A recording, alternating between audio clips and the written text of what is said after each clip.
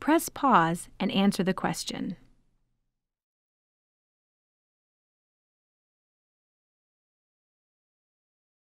All right, so now we're looking at tuition and fees in 2017 dollars. And what does that mean? That means those figures have been adjusted for inflation so that we're comparing apples to apples. So we're looking at everything in what it would have cost in 2017 dollars to take inflation out of the influence of the graph or the table.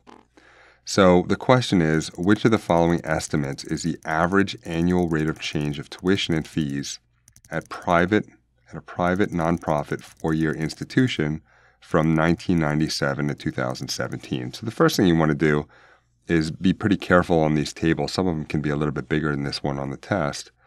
And you want to say, okay, which column or columns and which rows or row are you looking at?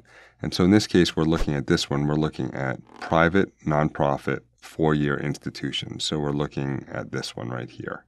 And we're looking at the 1997 value and the 2017 value. So we can write those down.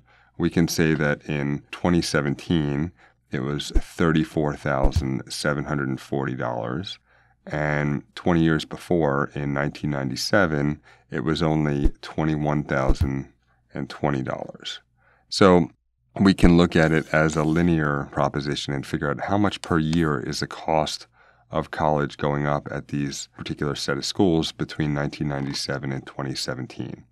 So we'll take that $34,740 and we'll subtract $21,020 and we get a difference of $13,720. And what does that mean? You should always be keeping track of what these numbers mean. I find that to be the single most common trait among people who struggle in math is they get lost in the numbers and they don't take a little moment to pause and say, I just came up with a number 13,720.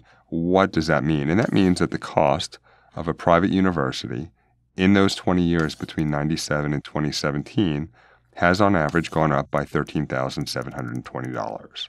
But the question they're asking is how much does it go up per year? And anytime you see per, you know you're going to divide by.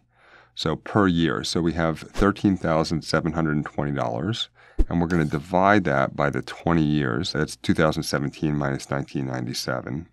And we're going to get an annual increase of $686 per year. So you have to hurry up and go to college because the next year it's going to be $686 more, and the year after that maybe it'll be $686 more.